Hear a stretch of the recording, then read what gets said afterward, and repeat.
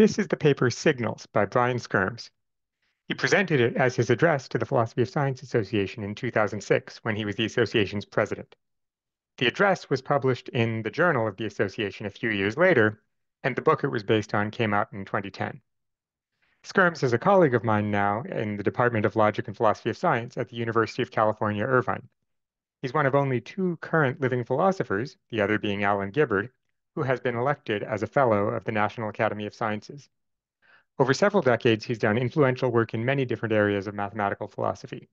His early work from the 1960s and 70s is on a variety of topics: inductive logic, necessity and possibility, causation, objectivity in science, the meaning of the conditional phrase if-then, rational ways to respond to evidence. By the 1980s, he had come to focus on a lot of work in causal decision theory, but starting in the 1990s and in the decades since, most of his work has been on various topics in evolutionary game theory and how it can be used to explain many biological and social phenomena. This paper is specifically about the origins of language, though, as you'll see, it's just as relevant to any number of other signaling systems, both in society and in nature, including ones much simpler than human language, as well as ones related to or unrelated to it. So decision theory is the theory of strategy when one person is making a choice between several actions whose outcomes will depend on some unknown state of nature. Game theory, by contrast, is the theory of strategy when multiple people are making choices between several actions whose outcomes will depend on what everyone decides, as well as the unknown state of nature. Both of these topics, decision theory and game theory, are widely studied in economics and philosophy, as well as many other fields like political science, business, psychology, sociology, etc. Usually, decision theory and game theory are studied in contexts where we assume that everyone involved is perfectly rational and has full capacity to reason about what all the possibilities are, and also to reason about what everyone else is doing, which involves reasoning about everyone else reasoning about them, and so on. This can be useful if you're trying to help expert chess players in their games against each other, or if you're imagining wealthy corporations and major governments that are both dedicating large amounts of resources to trying to figure out what's the best way that they can cooperate or compete with each other to achieve their different objectives.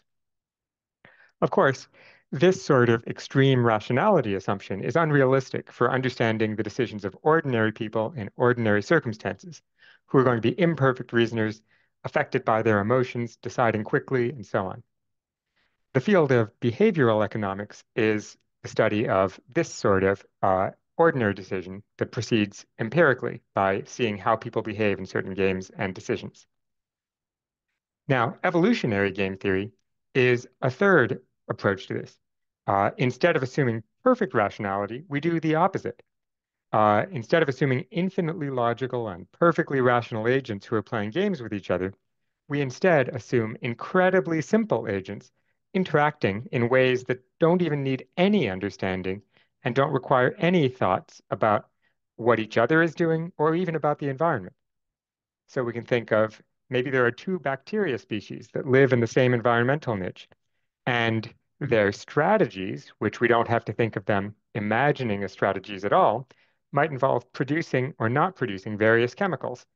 And those chemicals might interact in ways that make it easier or harder for each other to survive when one or both or none are present. Uh, and perhaps producing the chemicals is costly, but if there's a big enough benefit from both species secreting their separate chemicals, then we might imagine that maybe they'll both evolve to produce the chemical in just the same way that rational humans might learn to cooperate with each other. That just the same way is perhaps tendentious, but it's one of the questions that we're interested in environmental and evolutionary game theory, is thinking, how much intelligence or learning do you need to assume in order to achieve certain kinds of cooperation? We don't have to think that bacteria learn. We just have to think that the bacteria with one behavior are more likely to reproduce than those with another, and their behavior is likely to be inherited. And then, in the long run, the community is going to have some mix of behaviors that acts as if there was intelligent cooperation. While we don't think that human learning is this low in thinking or rationality, many behaviorists in the field of psychology have suggested that it's still a useful model to consider, to just imagine the input and output interactions of the humans without assuming anything about what's going on inside their heads. And this may be a good way to explain a lot of the behaviors that we have. So when you're walking down a crowded sidewalk and you see someone coming towards you, you're going to dodge to one side or the other. It appears that in different cultures, people have a habit of either everyone dodges to the right or everyone dodges to the left. And this might be learned subconsciously. Most of us don't even know what we do in our own culture, but we've just subtly, subconsciously picked up on what's the interaction that makes things work out. We've learned when to say thank you, when you're supposed to greet random strangers, and when you're supposed to ignore them. And all of these things seem like the kinds of things that we learn perhaps through just reinforcement, not through any conscious thought. Perhaps we just tend to increase our performance of actions where something ended up going well and decrease the actions where things ended up going badly. And as a result, we end up converging on some sort of social pattern of interactions without having to explicitly think about it or to think about what anyone else is doing explicitly at all. The idea of this paper, which is worked out in greater detail in the book, is that by studying this kind of very simple system, we might be able to explain how apparently unintelligent bacteria, plants, and animals can end up sending signals to each other. And maybe we can explain how it is that ancient humans came to have signaling systems that gave rise to language. And maybe we can even come to understand how modern humans learn to cooperate in situations where we don't share a common language or anything like that. Okay, so let's begin. So he begins with this quote from Adam Smith. Two savages who had never been taught to speak, but had been brought up remote from the societies of men, would naturally begin to form that language by which they would endeavor to make their mutual wants intelligible to each other. What is the origin of signaling systems? Adam Smith suggests that there is nothing mysterious about it. Two perfectly ordinary people who did not have a signaling system would naturally invent one. In the first century BC, Vitruvius says much the same thing. In that time of men, when utterance of a sound was purely individual, from daily habits, they fixed on articulate words just as they happened to come. Then, from indicating by name things in common use, the result was, in this chance way, they began to talk, and thus originated conversation with one another. Vitruvius is echoing the view of the great atomist, Democritus, who lived 4 centuries earlier. Footnote. Vitruvius in the 10 Books of Architecture, Book 2, Chapter 1. Another echo is to be found in Diodorus of Sicily. The sounds they made had no sense and were confused, but gradually they articulated their expressions, and, by establishing symbols among themselves for every sort of object, they came to express themselves on all manners in a way intelligible to one another. Such groups came into existence throughout the inhabited world, and not all men had the same language, since each group organized their expressions as chance had it. Translated from Barnes. See also Verlinsky and the passage on Democritus from Proclus's commentary on the Cratylus in Barnes 2001. Okay, so the big question Skyrms is going to ask, can it be true? And if so, how can it be true? And when he says it, he means the idea that uh, humans started out without a signaling system. They made sounds while interacting with each other in the presence of objects, and then they came to agree on certain sounds standing for certain objects. So the leading alternative view, that is the alternative to this idea that sounds came to have meanings by chance and eventual formation of a convention, was that some signals, at least originally, had their meaning by nature. That is, that there was an innate signaling system. Footnote 2, I am of necessity oversimplifying the ancient debate here. And you see this idea in various stories about ancient kings who ordered that someone raise a child without hearing anyone around them speak to see what language the kid ends up speaking. And various ancients claim, oh, this child ended up speaking Hebrew, so therefore Hebrew must be the natural language of humans. Some of them said it was Greek, some of them said it was Persian. It seems very unlikely that any of them actually were getting at the truth here. But at the time, Skyrms says, this may have seemed like an acceptable explanation, the idea that there was some innate language. But after Darwin, we must say that it is no explanation at all. That is, just saying that something is innate doesn't explain how it came to be innate. As Skyrms says, bare postulation of an evolutionary miracle is no more explanatory than postulation of a miraculous invention. Either way, some work needs to be done. That is, Skyrms is suggesting we can either imagine that humans invented language through conscious learning, or we could say that humans naturally got language through evolution. But either way, we have to explain how did that learning happen or how did the evolution happen? And he's going to propose a single story that's going to explain how either one of these could work, though it'll be subtly different for the two. So he says, whatever one thinks of human signals, it must be acknowledged that information is transmitted by signaling systems at all levels of biological organization. Monkeys, birds, bees, and even bacteria have signaling systems. He's not going to go into a lot of the details here, but the idea is that various monkeys have warning calls that they make when certain kinds of predators are coming. Different birds have special kinds of songs that they sing when they're trying to communicate certain either territorial or mating or other sorts of things to each other. Bees have a certain dance that they do to point others in their hive to where the honey or where the nectar is coming from. Bacteria secrete chemicals that interact with each other to let them know when there's enough present that they can take over the host or something like that. He says, multicellular organisms are only possible because internal signals coordinate the actions of their constituents. That is, the different glands secrete hormones that tell other organs when to produce certain things that they need to do. And somehow these signaling systems are coordinated in a way that makes complex organisms possible.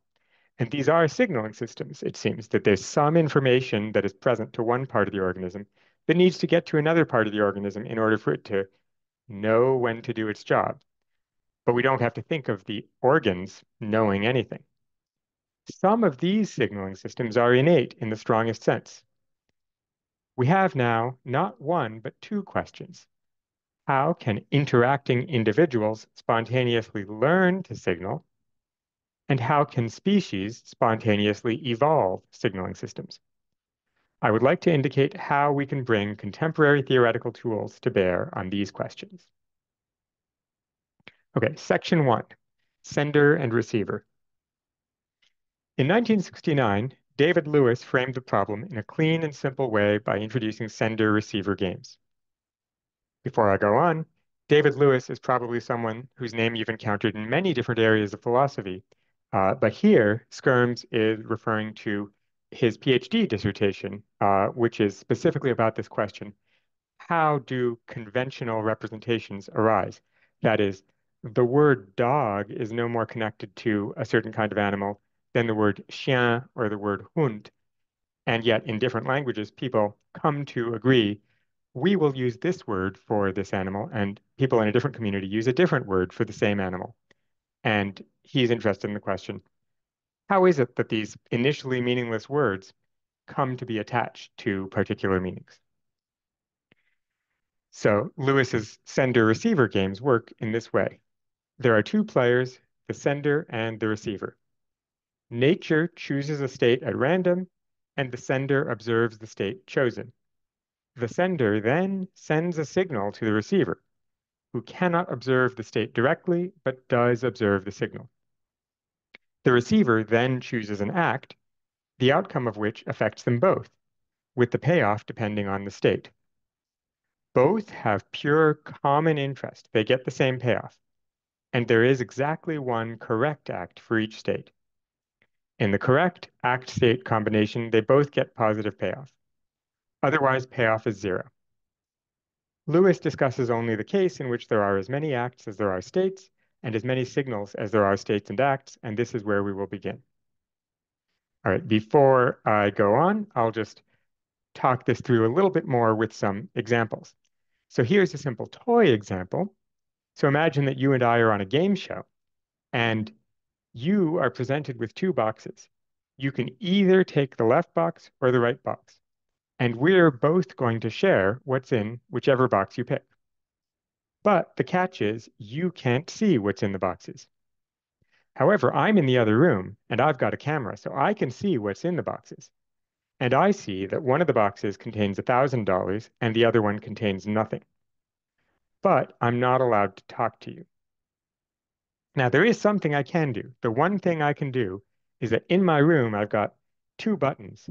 One of them lights up a red light and the other one lights up a blue light. And you can see which light gets lit up. And the game show is going to give us a chance to do this 10 times in a row with a new pair of boxes where I see what's in it, you don't see what's in it, you pick one after seeing my signal, and we both share what's in the box. And let's think about what we imagine would happen. Well, presumably the idea is we will try to figure out some way for my signal of blue or red to indicate to you whether you should pick the left box or the right box.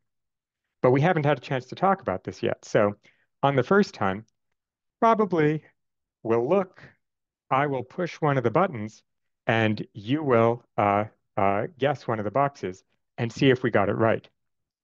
If we got it right, we're probably going to try to decide that, okay, we figured it out this time.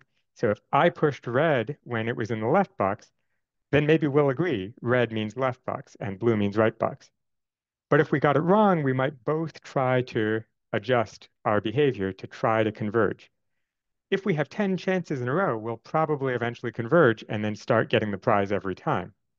But for the first few guesses, we might be a little bit confused.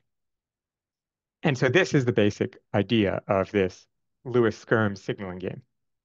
Now, in this toy example, with this game show, it's entirely artificial, but that presents things in a very clear-cut way. However, one of the interesting points is this same sort of system is going to arise all the time in real-world biology, as well as perhaps actual social interactions between humans. So here's one slightly more complex version that may be something that arises in nature. So let's consider a lichen. This is a symbiotic organization of an algae and a fungus that both live together on a surface. And it turns out each of them can only survive if the other is present. The fungus can sort of break open the rocks that they live on and get certain minerals out, while the algae can then use those minerals and some water from the environment and carbon dioxide from the atmosphere to create energy that they can both use. And maybe we can imagine a situation where there's some feature that the fungus can sense, but that the algae has to respond to. Perhaps the fungus can sense when local water levels are running low, and the algae needs to shift into a conservation mode so it doesn't use up all the water before it runs out.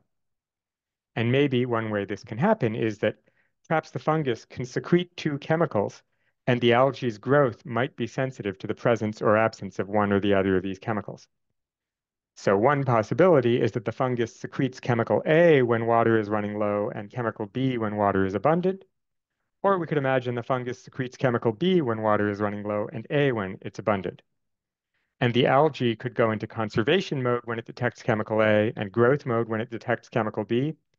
Or it could go into conservation mode when it detects chemical B and growth mode when it detects chemical A. And now both of them are going to do well if the algae goes into growth mode when water is abundant and conservation mode when the water is running low, and both will do badly if the algae does the opposite. There's nothing intrinsic to the signals A and B that mean one of them stands for water running low and one of them standing for water abundant. But if the fungus and algae happen to coincidentally use the signal in the same way, then they'll reproduce well. And if they happen to use it in different ways, then they'll die off. And so in the long run, the algae and the fungus will converge on some particular signaling system. Either A means low water and B means abundant water, or vice versa. And we can also have other examples where the state of nature that's involved is not some external thing, but perhaps some internal thing to one of the organisms. Consider the interactions of a fruit tree and a monkey. The fruit can either be ripe or unripe. And if the fruit is ripe, then it's good for both the monkey and the tree if the monkey eats the fruit. The monkey gets a good meal, and the tree gets its seeds dispersed around another place. But it's no good if the monkey doesn't eat it when it's ripe. However, if the fruit is unripe, then it's good for both the monkey and the tree if the monkey leaves the fruit there to develop. And it's bad for both the monkey and the tree if the monkey eats it, because if it's unripe, then the seeds won't develop and the monkey won't get a good meal. And so trees learn, in some evolutionary sense, to send signals to the monkeys about when their fruit is ripe. And the way this normally works is that the trees signal using their color. There's nothing inherent in the color red or the color green that makes one of them a good signal for ripeness and the other for unripeness. But the tree learns over time that its unripe fruit should be one color and its ripe fruit should be the other color. And the monkey learns to eat fruit of the one color and not of the other color. And in this case, there's probably many different plant species that are all trying to signal to the monkey in the same way.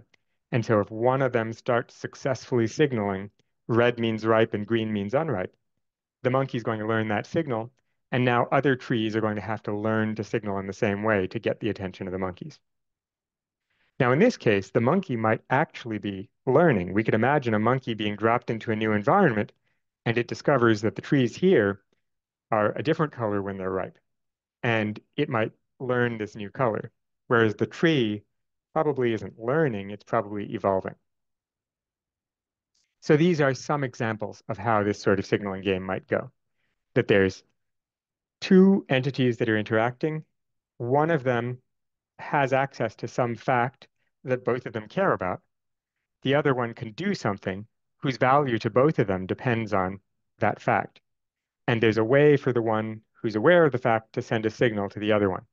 And there are two signals they can send. There's no inherent connection between the signal and the fact, but the two are going to gradually learn to associate one of the signals with one of the states and one of the acts. And even though at the beginning there is no meaning to any of these completely arbitrary signals, by the end of this process, they're going to get some meaning. And so here's how Skyrms says that. Signals are not endowed with any intrinsic meaning. If they are to acquire meaning, the players must somehow find their way to an equilibrium where information is transmitted. When transmission is perfect, so that the act always matches the state, that is, the monkey always eats the ripe fruit and never eats the unripe fruit, or you always grab the box that has $1,000 in it and never grab the box that has nothing in it, or the algae always goes into growth mode when there's abundant water and always goes into conservation mode when there's no water. When transmission is perfect in this way, Lewis calls the equilibrium a signaling system. It is a virtue of Lewis's formulation that we do not have to endow the sender and receiver with a pre-existing mental language in order to define a signaling system. So we don't have to say that the tree learns that red means ripe and green means unripe, or even that the monkey learns that red means ripe and green means unripe. It's just that the tree comes to be such that it makes its ripe fruits red, and the monkey comes to be such that it eats red fruits and not green fruits. And then in the end, the upshot is that the monkey will eat the ripe fruits and not eat the unripe fruits. It could have worked just as well if the colors had been reversed, but it did work out this way. So if we start with a pair of sender and receiver strategies and switch the messages around the same way in both, we get the same payoffs. So that is, if we imagine a world where instead of making unripe fruits green and ripe fruits red, and instead of monkeys eating red fruits and leaving green fruits, we have a world where trees make ripe fruits green and unripe fruits red, and monkeys eat green fruits and not red fruits, then they get the same payoffs. They both succeed in either way. It doesn't matter which association of signal to state was the case. permutation of messages takes one signaling system equilibrium into another. This fundamental symmetry is what makes Lewis signaling games a model in which the meaning of signals is purely conventional.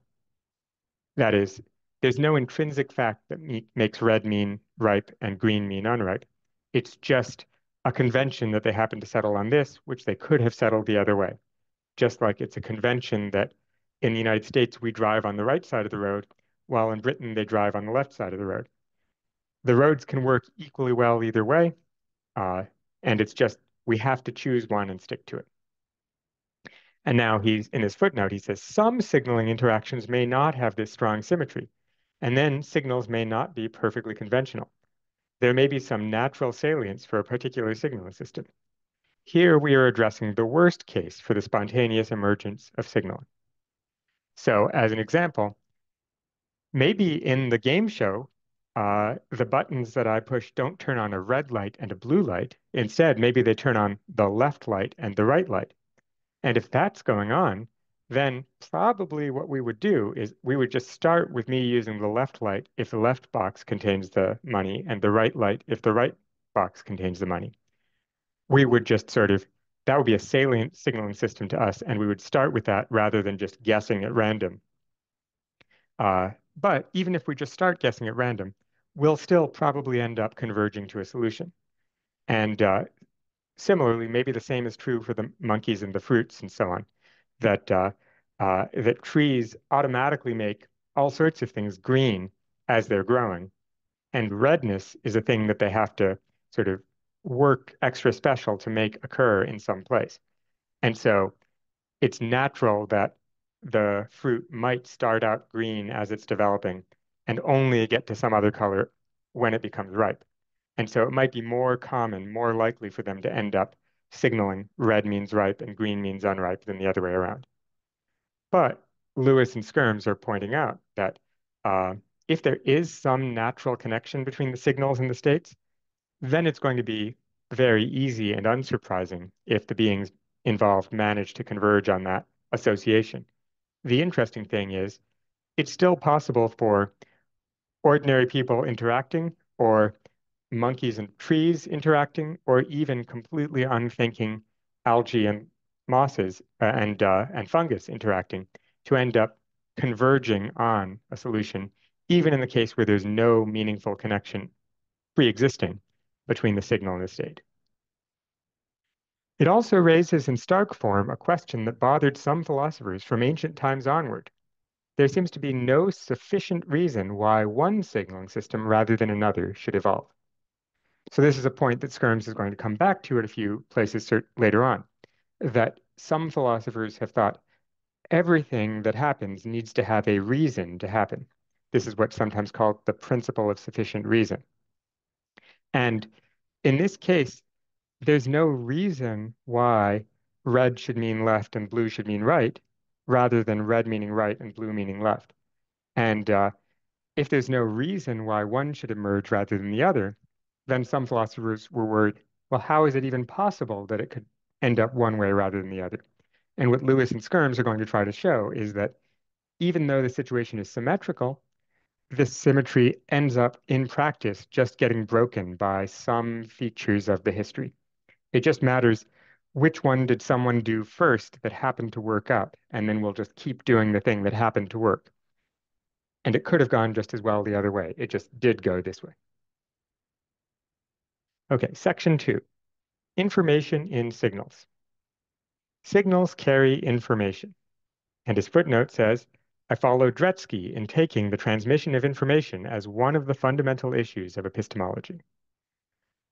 The natural way to measure the information in a signal is to measure the extent that the use of that particular signal changes probabilities. So that is, we can imagine that maybe if you're a fungus and an algae, uh, initially there's just some chance that the water is abundant and some chance that the water is low. And maybe the fungus is just sometimes randomly producing certain chemicals and randomly not producing others. And then what's going on is that at a certain point, there starts to be a probabilistic association where the fungus is more likely to produce one chemical when there's water and more likely to produce the other chemical when there's no water. And we can measure how much information does the chemical carry about the presence of water by seeing how much does the probability of water being present get affected by the presence of the chemical or not. And in this footnote, he says we can measure this correlation in probabilities in a principled way using the discrimination information of Kobach and Leibler. So some of you may be familiar with this sort of mathematics of probability theory and the idea of what's called the Kullback-Leibler divergence. And if you are familiar with that, then that gives you a very precise measure of information. But if you're not, it's not essential here. All he's saying is that we don't just have to think of information as binary yes or no.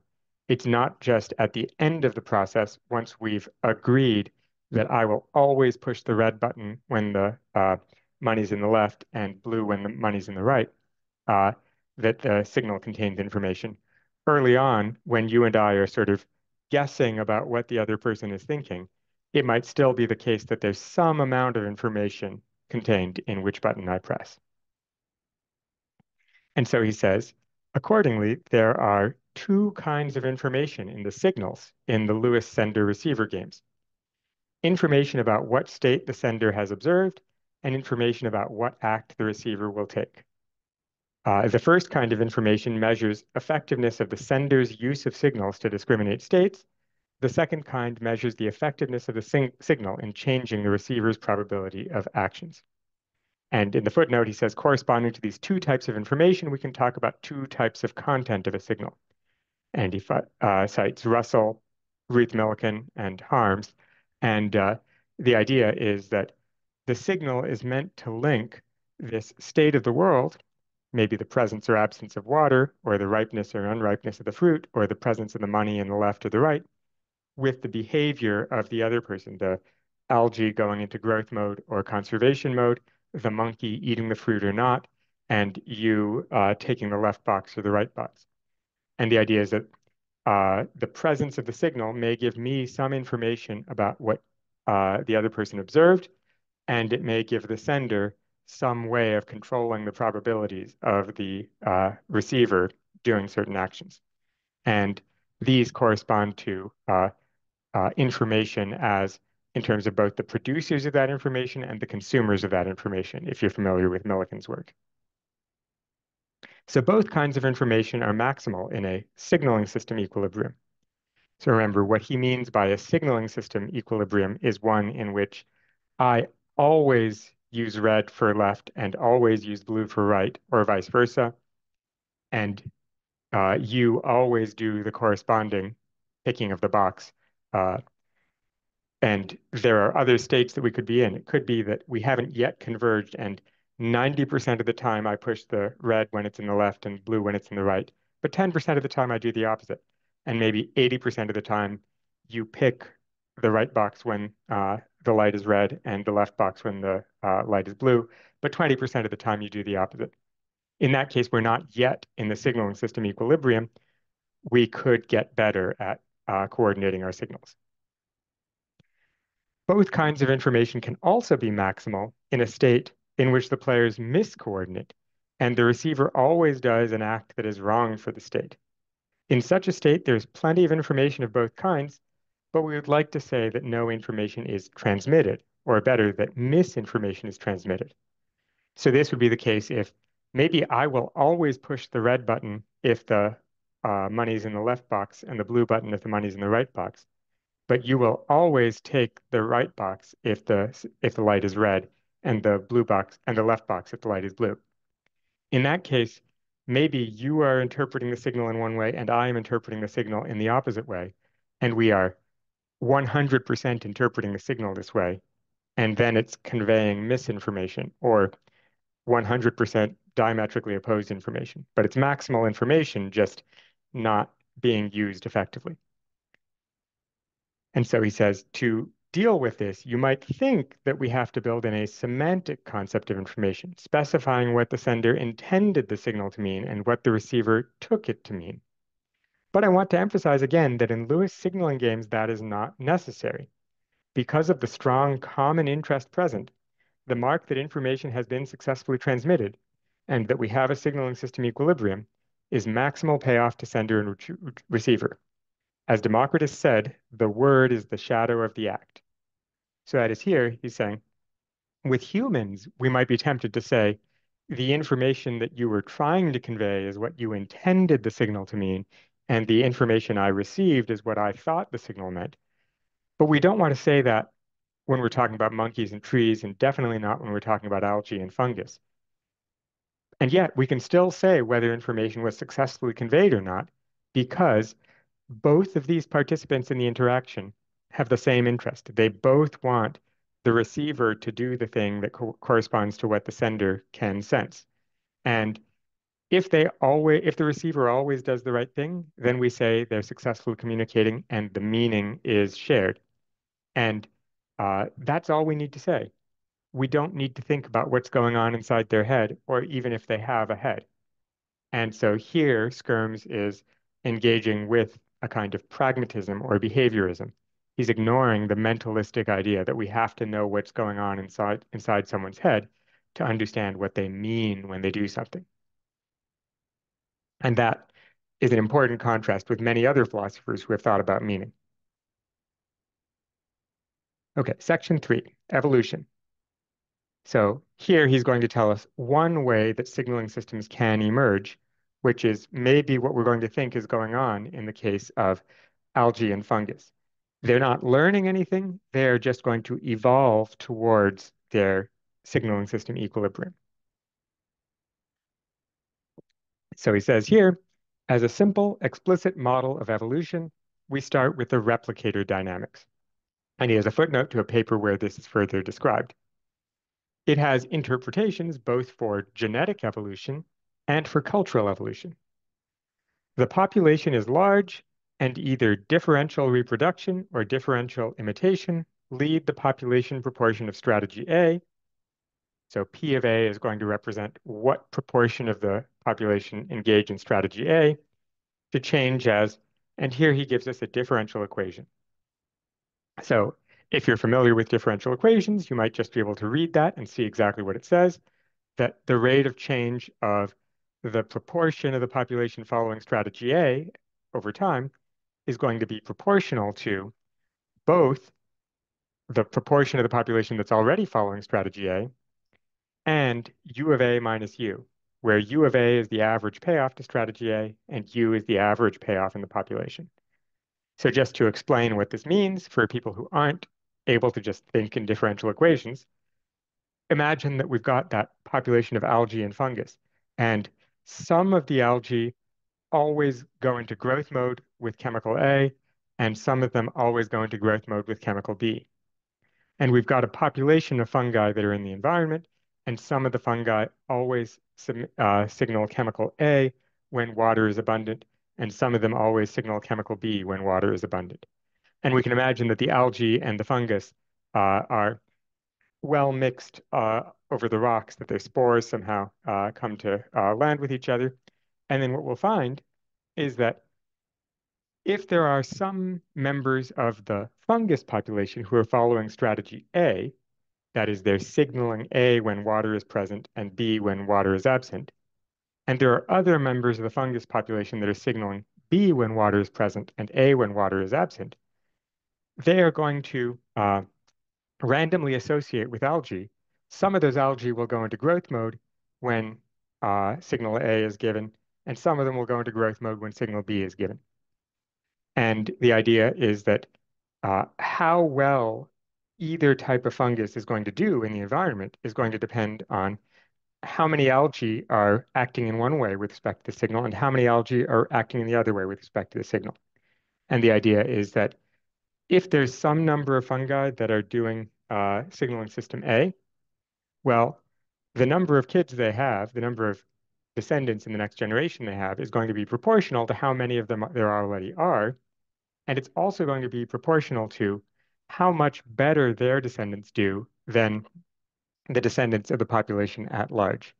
So if signaling A when water is present is more successful than signaling B when water is present, then their growth rate will be faster. And if signaling A when water is present does worse, then their growth rate is going to be negative. Actually, they'll go down. And so he's going to say evolutionary dynamics is then going to operate in this way on a population of senders and a population of receivers. And in some cases, it could be that we have one population of senders and another population of receivers. That's what goes on in the case of the algae and the fungus, or the tree and the monkey. The tree is never going to find itself in the position of deciding whether or not to eat the fruit. The algae is never going to find itself in the position of deciding which signal to send. But evolutionary dynamics could also operate on a single population in which individuals sometimes find themselves in the role of sender and sometimes in the role of receiver. And so to think about this, imagine, so one example in biology would be that meerkats, so meerkats are these cute animals that live in southern Africa, and they like to forage in the grasslands, and they take turns where one of them is keeping watch while all the others are out foraging for food. And they all need to work together to survive as a community. And the one who's keeping watch can see if there's an eagle coming, or see if there's a lion coming, or see if there's no predator coming. And they've got a bunch of different sounds that they can make. Chirps, clicks, hisses, I don't know what other sounds they can make. And what the meerkats want to do is that if an eagle is coming, they all want to run down into their burrows and hide underground. But that's not good if a lion comes because the lion can just dig up their burrow. And if a lion's coming, they all want to run up into the trees to get away from the lion. But that's no good if it's an eagle. And so, since the meerkats take turns, it might be that one meerkat sends a click when the eagle comes and a hiss when the lion comes, and a different meerkat sends a different signal. But they all eventually have to learn both to send that signal and to receive that signal. And that's different from the case of the monkey and the tree or the algae and the fungus, where each organism only needs to learn one side of the signaling system. And for a human example, we can think of the version of the game show where you and I take turns seeing what's in the box and using the light, or choosing a box after seeing the light. And if we take turns, then we're probably going to use the same signaling for both sides. So here, he's going to now see what happens. Consider the two population model for the simplest Lewis signaling game. Two states, two signals, two acts. That's what's going on in the algae fungus case, or the tree and monkey case, or the original game show where I'm always looking and you're always taking a box. And for further simplification, let's suppose the population has only senders who send different signals for the different states, and only receivers who perform different acts when they get different signals. That is, we never imagine that I will decide to always push the red button regardless of what I see, or that the fungus will always use the same chemical regardless of whether water is present. So now he says there's only two sender strategies. It could be that strategy one, in state one, you send signal one. When the fruit is ripe, you say red. And in state two, you send signal two. When the fruit is unripe, you send green. Or there's signaling system S2, where in state one, when the fruit is ripe, you say green. And in state two, when the fruit is unripe, you say red. And then there's only going to be two possible receiver strategies, that when you see red, you eat, and when you see green, you don't eat. Or R2, when you see red, you don't eat, and when you see green, you eat. And now the pairs S1, R1, that is sending red when ripe and eating when you see red, and S2, R2, that is sending green when ripe and eating when green, these are the signaling system equilibria. That is, these are the cases where they've coordinated their behavior well. And now the population dynamics lives on a square with the proportion of the population doing S2 on the y-axis and the proportion of the population doing R2 on the x-axis, as shown in figure 1. So I've copied that figure up here. It's on the next page, which we'll see in a moment again. But here, basically what he's saying is, at any point in time, we can imagine that there are some trees that make their ripe fruits red and their unripe fruits green, and there are some trees that make their ripe fruits green and their unripe fruits red. And how many of there are of one or the other tells us how far to the right or left on this graph the population is. And similarly, at any point in time, there are some number of monkeys that eat red fruits and leave green fruits, and there are some number of monkeys that eat green fruits and leave red fruits. And that proportion tells us the up or down. And then the arrow here is going to tell us how are the evolutionary pressures on these species going to affect them. So for instance, imagine that we're at the bottom here. On the bottom here, in the middle of the bottom, that's going to be a case in which all monkeys eat red fruits and don't eat green fruits. But half of the trees make ripe red fruits and unripe green fruits, and half of the trees make ripe green fruits and unripe red fruits. Well, if the monkeys are always eating red fruits, then the trees that make their ripe fruits red will reproduce well, while trees that make their ripe fruits green will do very badly. And so in the next generation, the proportion of trees that make their ripe fruits red will increase. The population will move to the left. The monkey population won't change because all the monkeys are already doing the same thing. There's no way for any of them to change their strategy. They're just inheriting their strategy from their parents. And so that's what this arrows to the left along the bottom mean, that uh, how much better the trees that make their fruits match what the monkeys are doing will do better, and the other trees will do worse. And if we look at the very top, we see the opposite, that if all the monkeys are eating green fruits and leaving red fruits, then the trees that make their ripe fruits green will do better, and so the population will converge towards that. So if we're on either edge, eventually the population will get into one of these corners. But now we could also imagine a situation where we're slightly off the edge. So maybe 80% of the monkeys eat red fruits and leave green fruits, but 20% of the monkeys do the opposite. Now, in this case, at first, if the trees are 50-50 one way or the other, then the monkeys, either type of monkey will do equally well. They'll each get half the food they're looking for. And so the population is just going to change in a horizontal way. But if there's an imbalance in the number of trees, if more of the trees are doing one or the other, then the monkeys that are eating in the way that most of the trees are producing are going to do slightly better. And so there's going to be some amount of upward or downward motion in addition to the left or right motion. And that's what all these little arrows are showing. And so it shows if the majority of the trees are one way, then the monkey population will tend to evolve downwards. That's what happens the entire left half of the graph. All of these arrows have some downwards component, and how steeply downwards they are is going to increase as you go farther left. It becomes horizontal in the middle, and then they're going to be all upwards as you go to the right. And then similarly, the tree population is going to be affected by the monkeys. So when all the monkeys are doing one, the arrows always point to the right.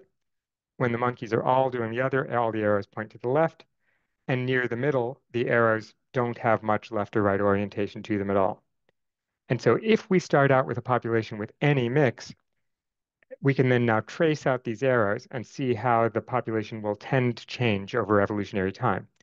And we can see anywhere that we start, if it's not exactly on this diagonal line, anywhere to the upper right of that diagonal line will converge to the upper right corner. Anything that's to the lower left of the diagonal line will converge to the lower left corner. And if you're directly on that line, you'll end up in this weird unstable equilibrium in the middle, where half the trees do one and half the trees do the other, half the monkeys do one and half the monkeys do the other. If there's any imbalance at all, then one population of monkeys will start doing a little bit better, and then that'll make the corresponding population of trees do a little bit better, and it'll gradually get sucked to one side or the other. So as he says, the two signaling systems, that is the upper right corner and the lower left corner, are the only stable equilibrium, and evolution carries almost every state of the population to either one signaling system or the other.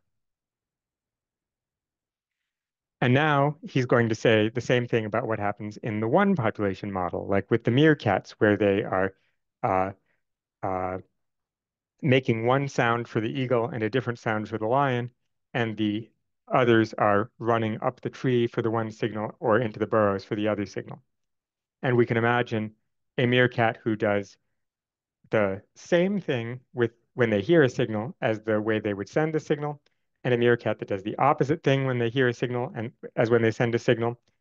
The ones on these two gray corners of this tetrahedron correspond to the ones doing the weird thing. Signaling system one and signaling system two correspond to the cases where they're doing the sort of sensible thing and doing the same thing when they receive a signal as when they send the signal. The dynamics lives on this tetrahedron. There are four types of population, and the vertices are the dynamic equilibria.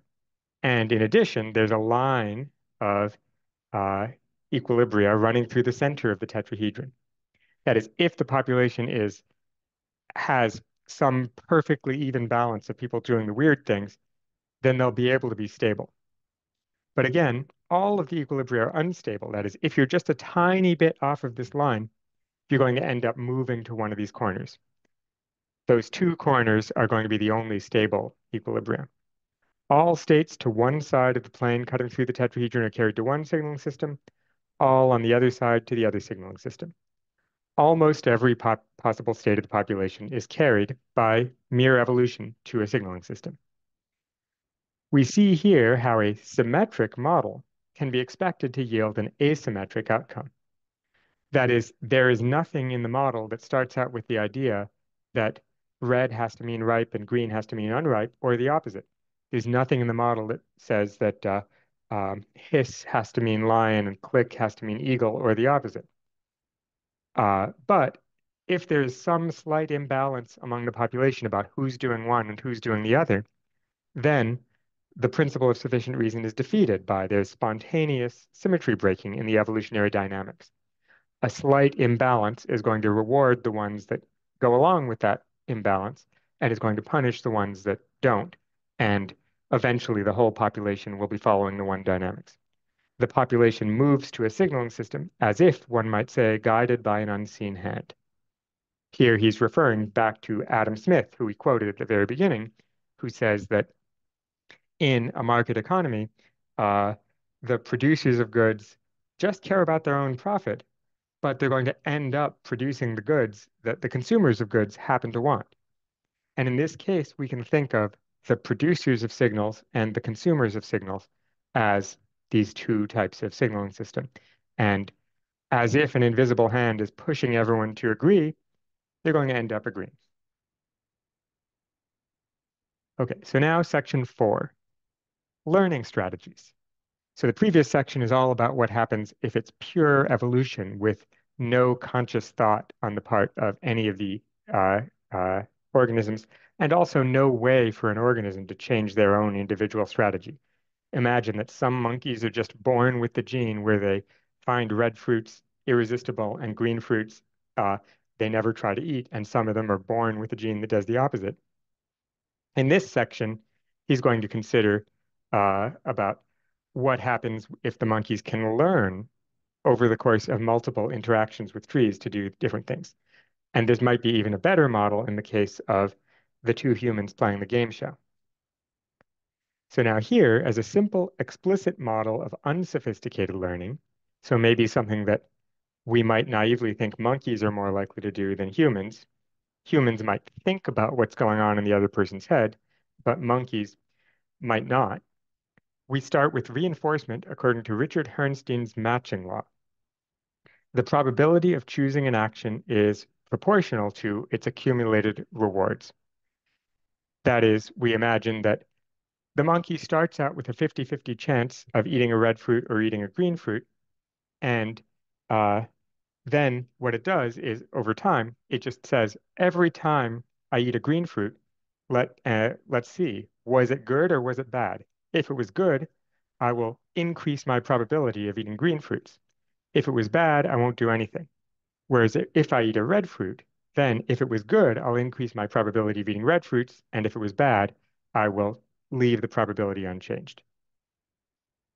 And here in the footnote, he mentions that this was proposed by Herrnstein in 1970 as a quantification of Thorndike's law of effect, later used by other people to model experimental human data on learning in games, and by others to model chemotaxis in social bacteria, and then later to model social network formation.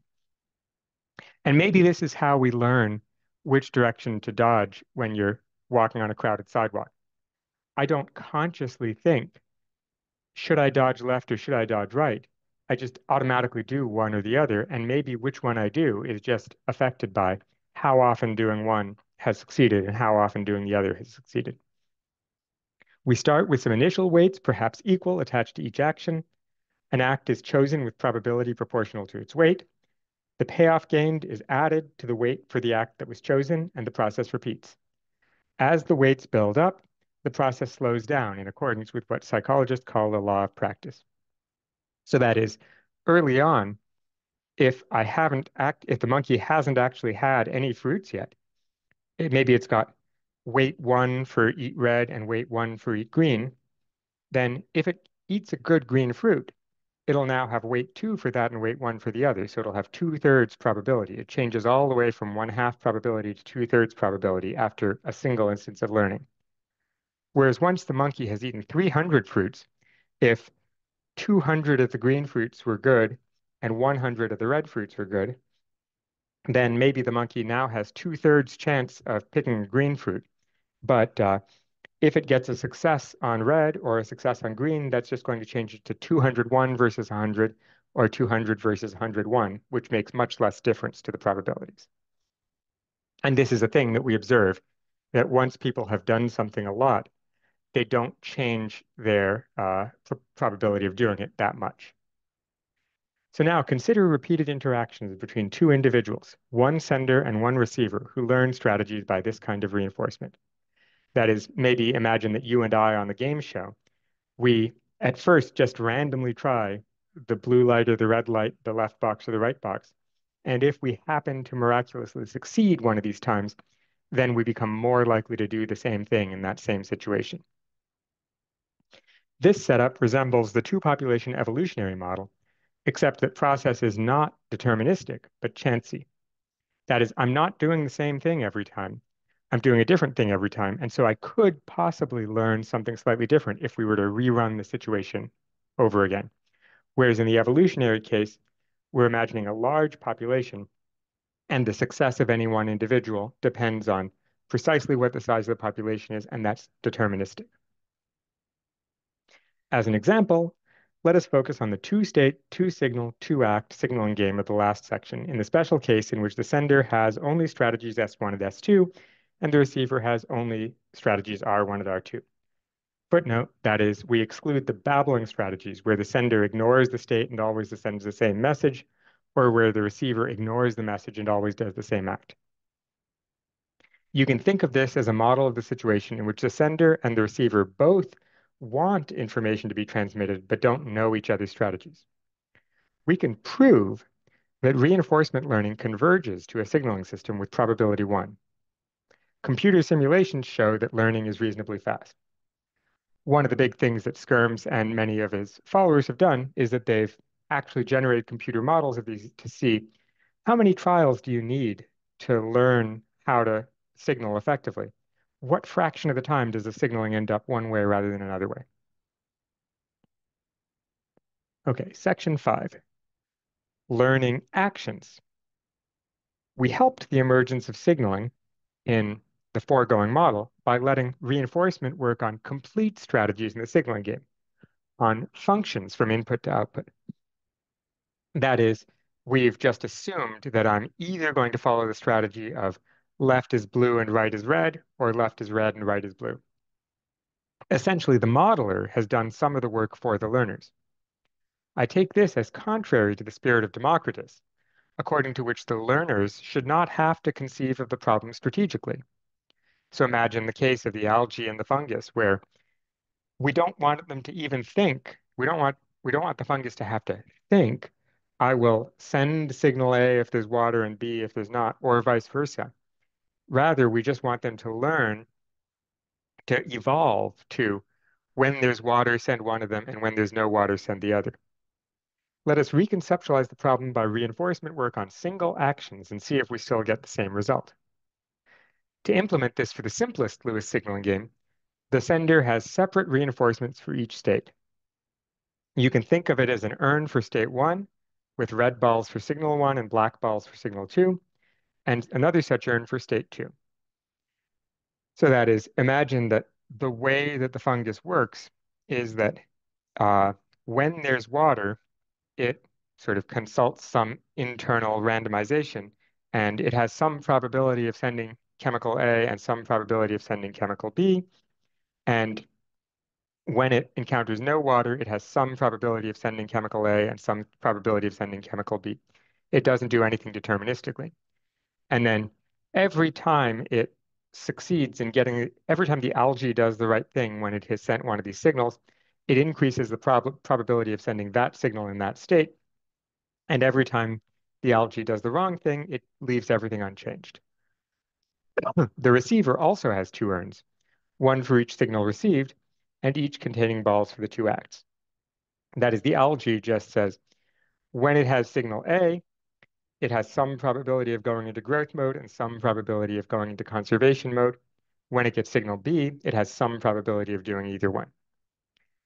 Reinforcement for a successful act is like adding a ball of the color drawn to the sender and receiver urn just sampled. The individuals are being reinforced for what to do on this sort of occasion.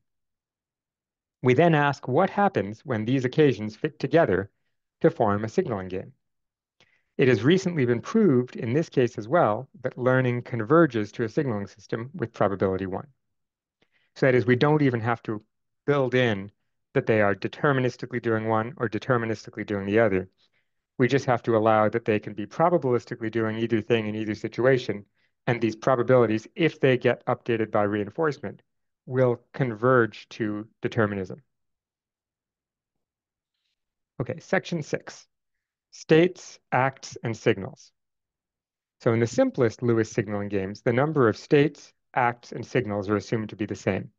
That is, in most of the examples I've mentioned, there are two states. Either water is present or it's absent. Either the money's in the left box or it's in the right box. Either the fruit is ripe or it's unripe. There are two acts. You can either take the left box or the right box. You can either eat the fruit or not eat the fruit. Uh, uh, you can either go into growth mode or into conservation mode.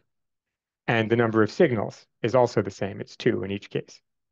What if there's a mismatch? There may be, and we've also got examples where there was 3. So it could be there's a lion, there's an eagle, or there's no predator.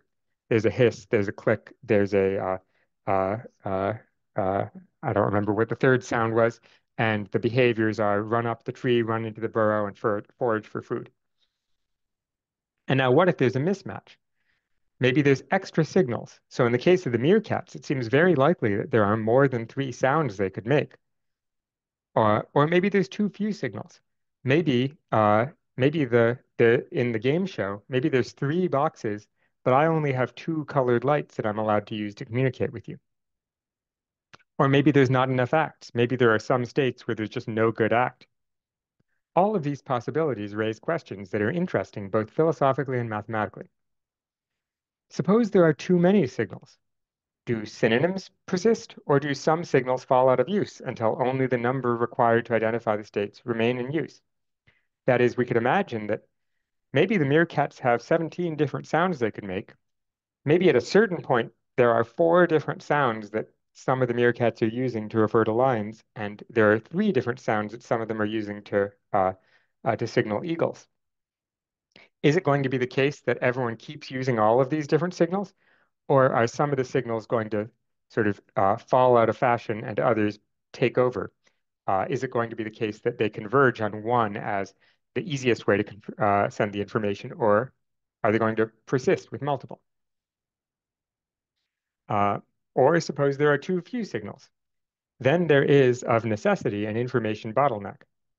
Does efficient signaling involve? Do the players learn to do as well as possible? So in the case of the game show, where there's maybe 3 boxes but only 2 lights, I'm not going to be able to tell you which box the money's in with the light. But maybe I could use the blue light whenever it's in the left box, and the red light whenever it's in either of the other two boxes. Or maybe I will use the blue light whenever it's in the left box, and the red light whenever it's in the rightmost box, and then just randomize which signal I send when it's in the middle box. Either of these is going to be a relatively efficient way to send information, and I think these are maximally efficient in terms of the probabilistic information conveyed. Do we converge to this? Suppose there are lots of states but not many acts. How do the acts available affect how the signaling system partitions the states? If we have two states, two acts, and three signals, we could imagine that the third signal gets in the way of efficient signaling, or that one signal falls out of use and you end up with essentially a two-signal system, or that one signal comes to stand for one state and the other two persist as synonyms for the other state. Simulations of the learning process that was mentioned in the previous section, that is, these computer simulations, always produce efficient signaling, often with the persistence of synonyms. Learning is just about as fast as it is in the case in which there are only two signals. So these synonyms don't disappear. If we have three states, three acts, and only two signals, there's an information bottleneck. The best that the players could do is to get it right 2/3 of the time. This could be managed in various ways. The sender might use the signals deterministically to partition the states. For example, send signal 1 in state 1 and send signal 2 in states 2 or 3. That is, use the blue light when it's in the left box and the red light in either of the other two boxes. An optimal receiver's strategy in reply would be to do Act 1 when receiving signal 1 and to randomize between Acts 2 and 3 with any probability. This identifies a line of equilibria. That is, we could imagine a receiver who always picks the middle box when you get the red light, or a receiver who always picks the right box when you get the red light, or a receiver who just does 50-50 or does 2/3, 1/3. Any of these will be equally good. Alternatively, the receiver could be deterministic. Maybe they always do Act 1 when they get the red light, and they always do Act 2 when they do the blue light. And if so, the optimal sender strategy to pair by this would be to always send signal 1 in state 1 and signal 2 in state 2, and they could randomize however they want in state 3. This identifies another line of efficient equilibria. Footnote, notice that these two lines share a point. If we consider all the lines of efficient equilibria, we have a cycle. That is, I think the strategy where they both are deterministic is going to be an extreme member of both of these lines of equilibria. There are, of course, also lots of inefficient equilibria. That is, if everyone's just perfectly randomly doing everything, there's not going to be any advantage to anyone in terms of moving towards one of the signaling strategies. However, simulations always deliver efficient equilibria. And it turns out they're always of the first kind, where the sender acts deterministically and the receiver randomizes. Never the second kind, where the receiver acts deterministically and the sender randomizes. And that is to say, the signaling system always partitions the states, and learning is still fast. He doesn't say precisely what he means by fast in this case, but he gets into that more in the book. If we have three states, but only two signals and two acts, so that is, there's only two acts you could do. There's not one act for each state. We could say one set of payoffs might be that we both do well if you do Act 1 in State 1. We both do well if you do Act 2 in State 3. And then in State 2, we could say that Act 1 is a little better than Act 2, or a lot better than Act 2, or maybe worse.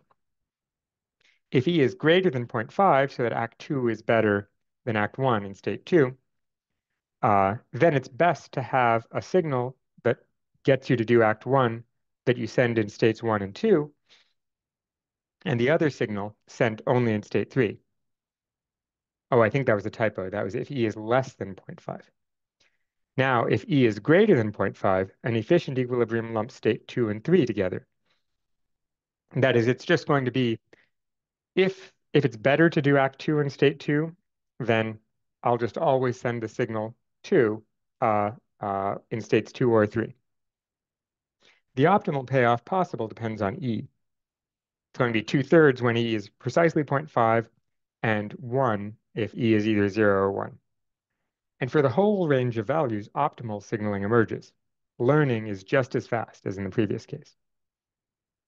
So here he's just showing off some of the simple results you get from actual computer simulations that he builds.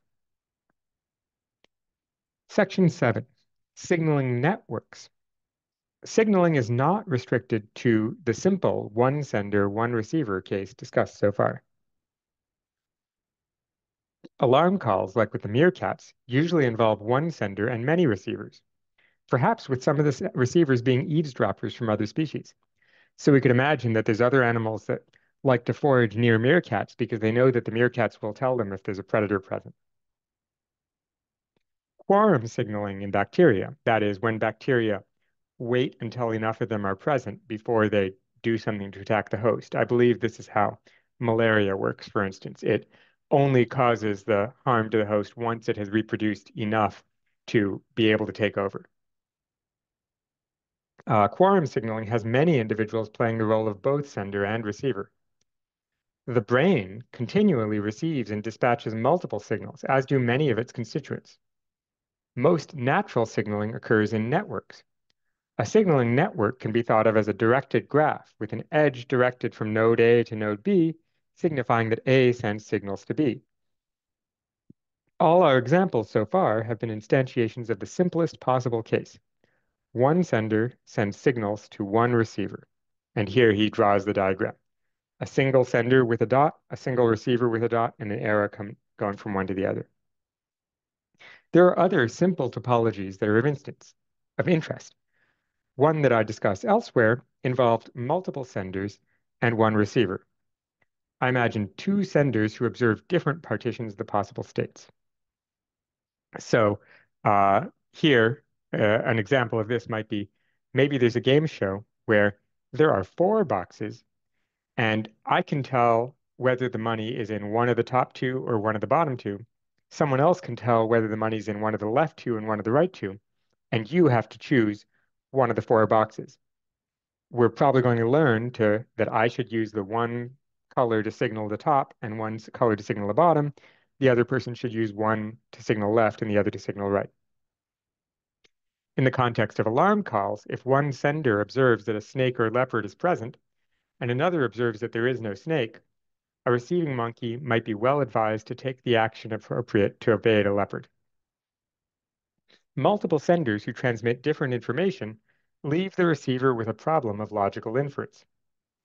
It is not simply the problem of drawing a correct inference, but rather the problem of drawing the correct inference relevant to his decision problem.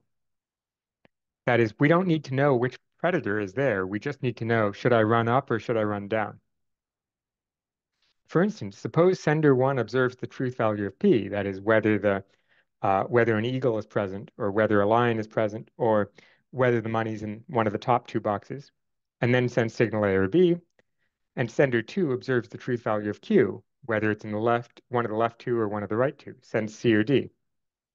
Maximum specificity is required when the receiver has 4 acts, 1 right for each combination of truth values.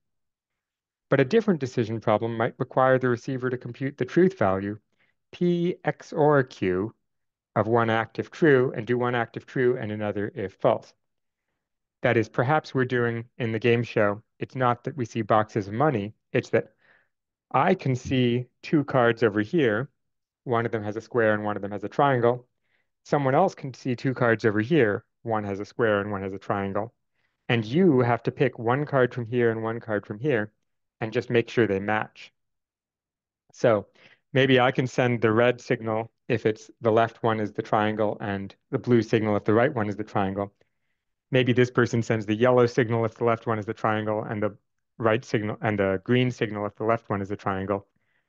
But whatever it is, we have to learn how to do that where you don't care uh, which signal means what.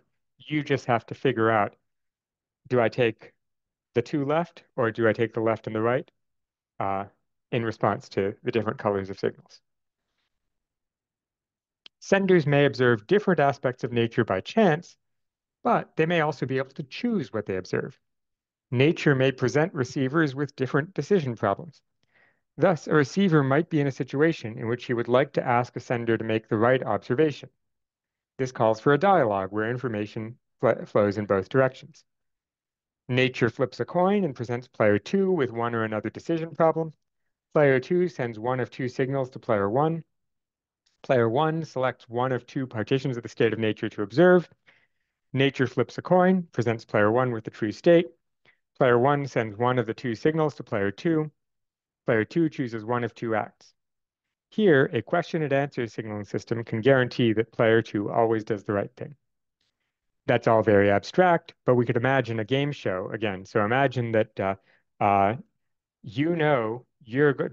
there's four boxes out here. I can either look at the right two or I can look at the left two. You get given a choice. Maybe they bring you to the right one and you have to choose which one to do. I then would have to ideally run over, look at the right ones, and send a signal to you that you would then act on.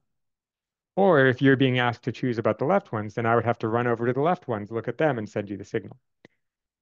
If I can't see where you are, then the only way I'm going to know which one to go for is if you push a button to send a light to signal to me. So maybe you've got yellow and green to say whether it's right or left, and then I've got red or blue to say whether it's top or bottom, and we have to figure out how to converge on this. Or a sender may distribute information to several receivers, as in this diagram. This might be the diagram for what's going on with like a traffic signal, where the city wants to send signals to people on the one road and people on the other road about who's allowed to go when. And we all have to converge on the idea that red means you don't go and green means you do go. But we could have converged on the opposite. It would have been fine. We just had to converge on one solution or the other. One instance is the case of eavesdropping, where a third individual listens in to a two-person sender-receiver game, with the act of the third person having payoff consequences for himself, but not the other two. That might be what's going on if you've got like deer who are grazing next to the meerkats, and they want to run away if there's a lion, but they don't care if there's an eagle. The meerkats may care about each other's survival, but the deer doesn't. In footnote 13, he says there's also more complicated forms of eavesdropping where the third party's actions have consequences for the signalers and there's conflict of interest. So here, maybe if we have an eavesdropper, maybe that interferes with what signaling you want to send because you want to send it in a way that your intended listener can learn to do it, but the person who's eavesdropping in a way that might harm you doesn't learn the fact that might harm you. For a fascinating instance in which plants eavesdrop on bacteria, see Bauer and Mathesius, 2004. In a somewhat more demanding setup, the sender sends separate signals to multiple receivers who then have to perform complementary acts for everyone to get paid. For instance, each receiver must choose one of two acts. The sender observes one of four states of nature and sends one of two signals to each receiver. Each combination of acts pays off in exactly one state.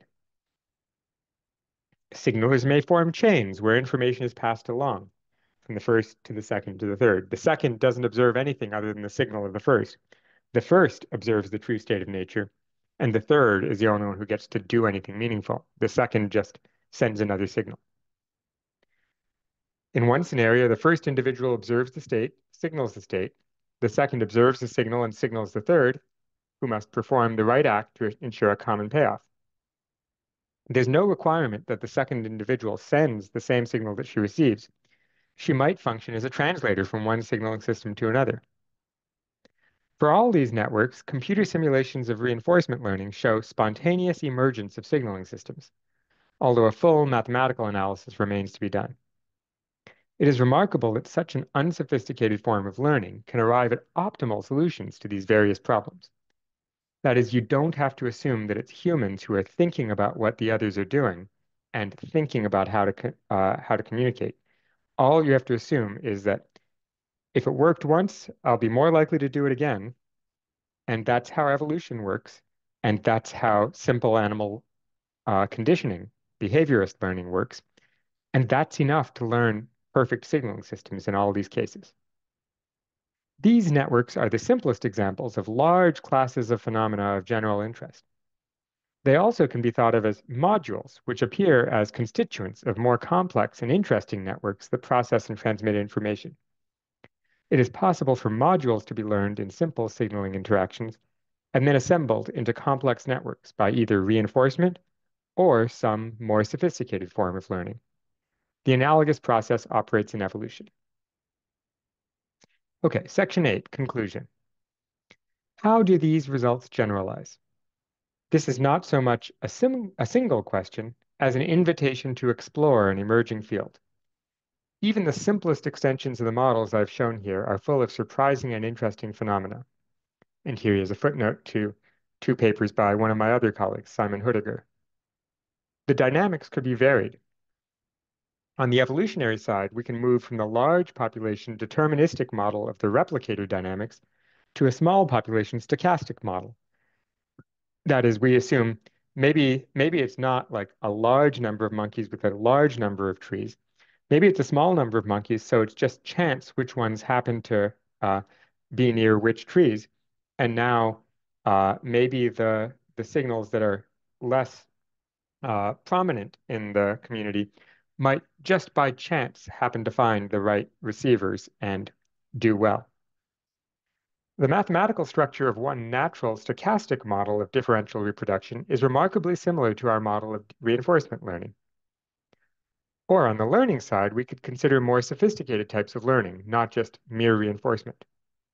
One might expect more sophisticated learners, that is, ones who are capable of thinking about each other rather than just increasing their probabilities when it works and doing nothing when it doesn't. You might think that more sophisticated learners can learn to signal more easily, but the matter needs to be investigated. We are familiar with phenomena where sometimes people outsmart each other when they're trying to learn to communicate and they never end up succeeding. We started with a fundamental question. Suppose we start without pre-existing meaning. Is it possible that, under favorable conditions, unsophisticated learning dynamics can spontaneously generate meaningful signaling? The answer is affirmative. The parallel question for evolution turns out to be not so different and is answered in the same way. The adaptive dynamics achieves meaning by breaking symmetry. Democritus was right. It remains to explore all the ways in which he was right.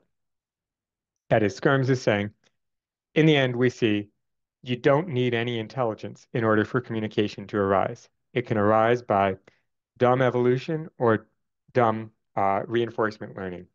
And this might be the origin of all the different signaling systems that we see in nature. It might even be the origin of language. But it remains to be seen, how can this build to anything as complex as human language?